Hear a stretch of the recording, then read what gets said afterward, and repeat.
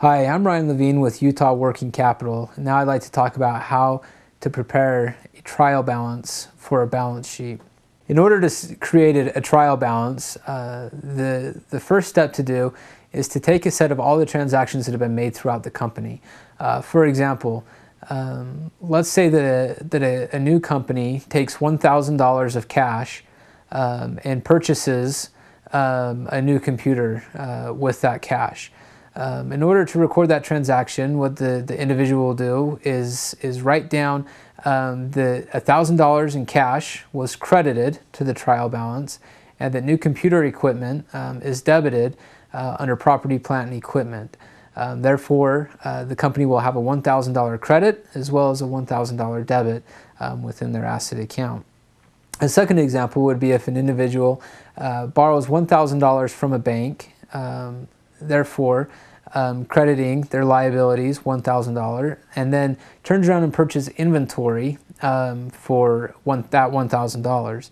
The transaction would then show a $1,000 credit to the liabilities for the debt that was incurred, and then show a $1,000 debit to the inventory under the assets. The purpose of a trial balance is, as you record these transactions, your credits will always equal your debits. For the two previous examples, we showed a $1,000 credit as well as a $1,000 debit.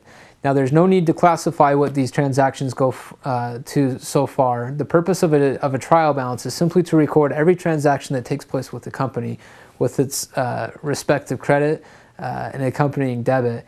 And after the entire trial balance is made, after all of the transactions within a given period have made, your debits will always equal your credits. Once you then have this balance at the end, you can then go through and classify each part of each transaction and assign it to a specific classification. So, for example, inventory would be $1,000 in the current assets, while the debt would be $1,000 in the liabilities. And this way, a company can ensure that their trial balance all reconciles and is balanced before they go through all the pains of creating the actual balance sheet. For further additional questions, contact us at utworkingcaptial@gmail.com.